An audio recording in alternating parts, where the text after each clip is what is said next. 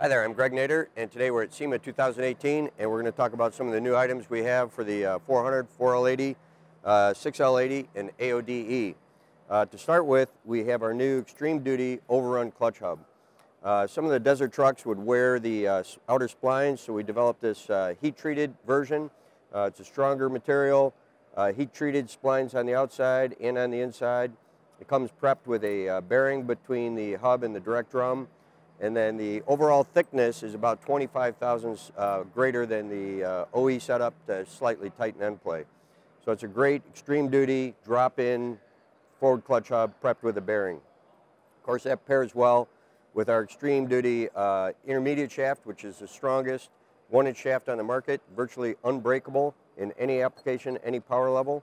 So those go great together. A couple other small items for the 400, just a manual shaft with a shifter bracket on it, and that includes an O-ring on there for secondary sealing, so you don't have to deal with those seeps.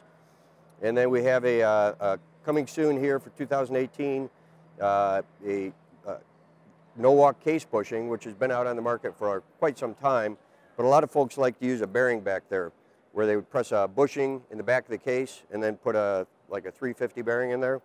Well, now we have a bearing that fits the no-walk case bushing. This is a new part number, new kit. It's the bushing, the bearing, and selective shims to set end play. And of course, we have our Overrun Clutch Valve Kit.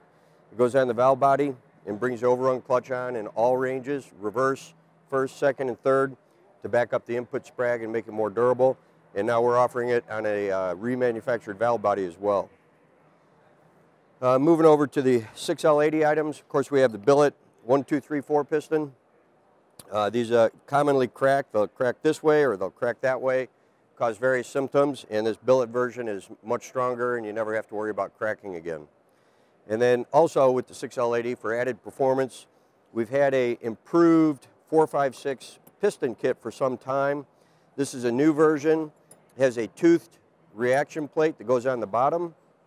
That allows a friction to go in place of the first wave plate, and then you just build the clutch pack up from there, and basically it's one additional friction. You eliminate the waved, and you get one additional friction. And then same with this 3-5R ply ring, just drop it in, it's a little bit shorter.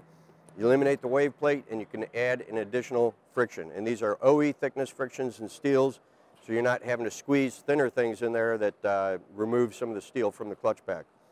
So both of these add one clutch to the respective clutches. Moving on to some of the Ford stuff, of course we have the E4OD, 40100, 5R110, 300M input shaft, which is suitable for all performance levels. And as far as input shafts, coming soon, we have the AOD high strength 300M input shaft. And of course, that pairs well with our high capacity forward clutch drum that adds an additional clutch like some of the other kits.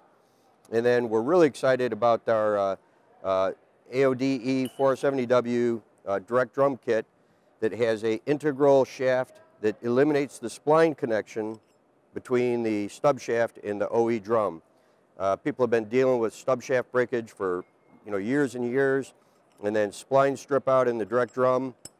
New system completely eliminates that spline connection, and it comes with a special high-strength sun gear that allows it to be easily assembled, because it's just not possible to do that with the OE setup.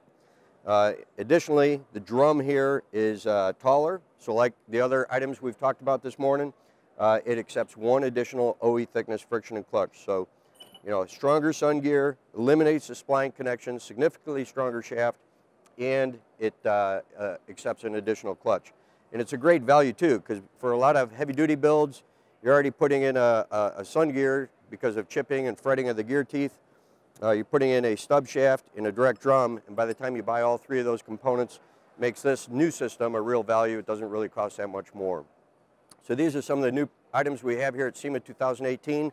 Some of them are available now, some of them will be coming early 18, but check it all out on our website at sonnax.com, and thanks for watching today.